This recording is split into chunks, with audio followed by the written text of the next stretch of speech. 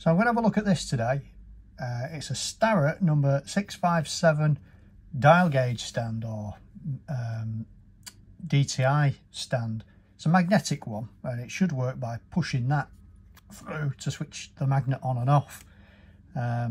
It's one of the better ones because it's quite small, and it's magnetic on 3 sides instead of just the cheaper ones which are just magnetic on the bottom. So it came in a job lot of bits and pieces, and I've just kind of slung it in a drawer ever since because it's just completely seized up.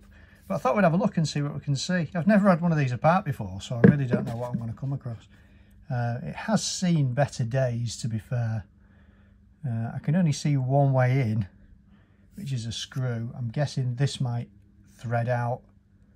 Don't think there'd be anything under that, but that looks like it's riveted on. Well, let's get into it and have a look.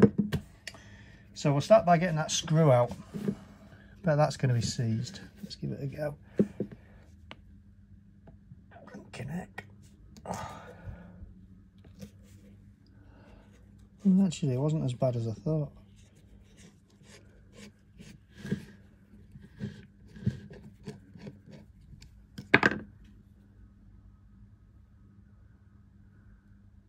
That's like a bit of a coarse thread. So what have we got in there? Well, to be fair, that looks like a blind hole. I don't know if you can see properly, but that looks just like a blind hole in there. So quite what that does, I've no idea. Let's try and get a wrench on that. See if we can loosen it.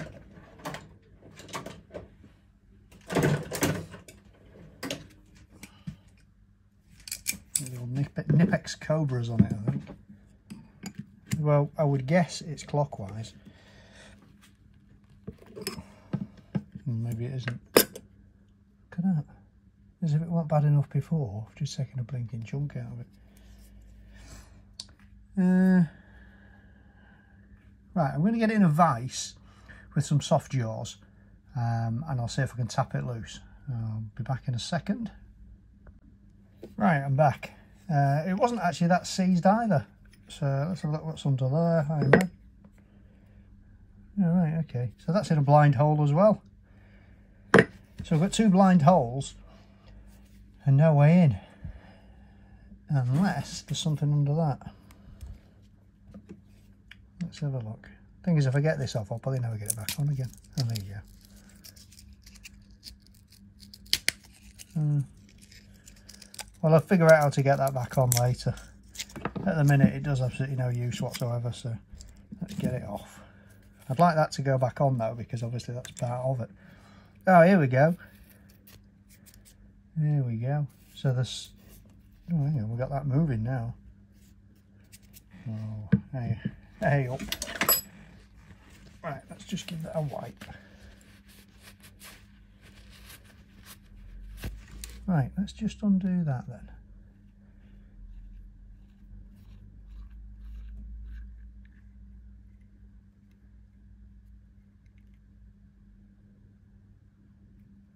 I wonder if that'll poke through now. Yeah, here we go. Doesn't seem to be any loose springs or anything in there. Okay. To be fair, it smells quite oily. I think it's been well loved and well used. So there is something loose in there actually. Let's just see if we can get any movement on that. Oh, there we go. Look at that.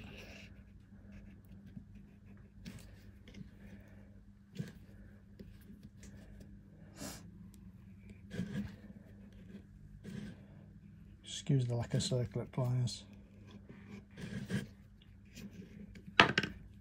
Like I say, I've never had one of these apart, so I really don't know what to expect in here. I'll tell you what, let's go for the circlip pliers. If I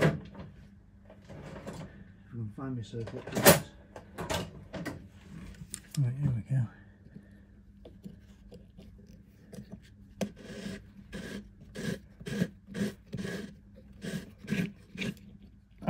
guessing there's a magnet in here, but other than that,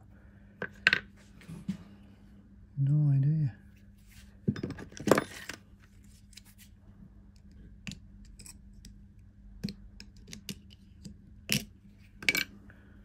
Right. If that just pushes through then, or is that the magnet in there? Maybe that's actually the magnet. Does that move? It does not move. I have a feeling, you know, that... Well, yeah, it must be the magnet, because if that pushes on it, it's got to push that to and fro. So I need to unseize that then. Let's give that a little tappity tap.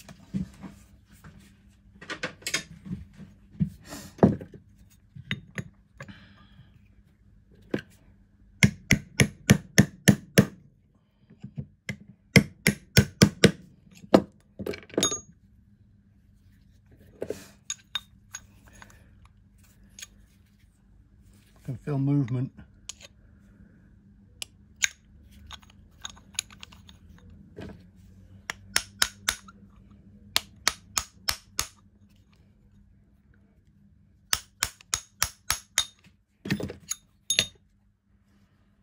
It's coming.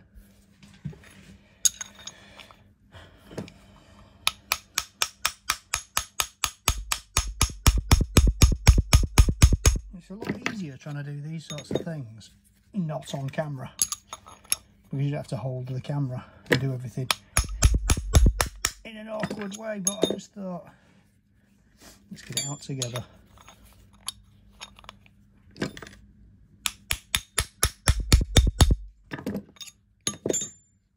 Right, something's going on. There we go. So we've got a magnetic cap, which is obviously designed to go in one way only. And then that must be the magnet under there, I guess. Looks in reasonable condition. And something going on in there. Right, okay, there's some sort of collar or something in there. Right, let's keep tapping. Let's get the thing out. Oh, there we go. No need to tap. So I'm going to stick that on the side of that so I know which way it comes out. So that's the magnet. And that must just be a plate, but I don't know if you can see in there, but it's ever so gungy. So I think once we've cleaned that out, we should have quite a nice little working bit of kit. Tell you what, I might just scrape that. Let's give that a bit of a scraperoo. A bit of a wiperoo. See what's going on.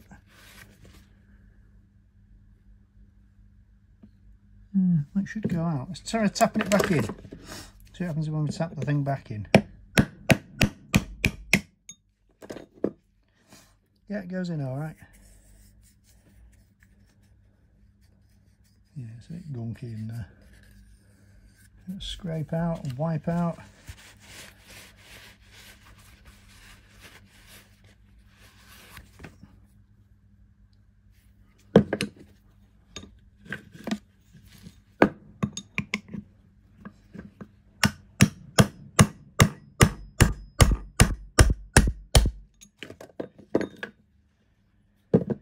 Right, so that's the bottom. That's the bottom of the magnet. So we've got a cap. Let's have a look. So we've got a cap. That goes on there. That goes on there. That pushes in and out in here. So I think what I'll do, I'll give all this a good clean up. And you'll see, it might just go back together. I think it was actually just seized up.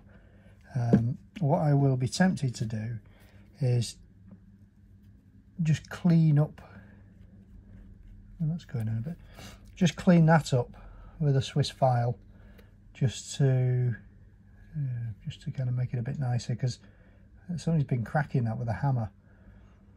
I'm guessing that's brass chrome plated, so it's not very hard. and it's kind of mushroomed out on the end.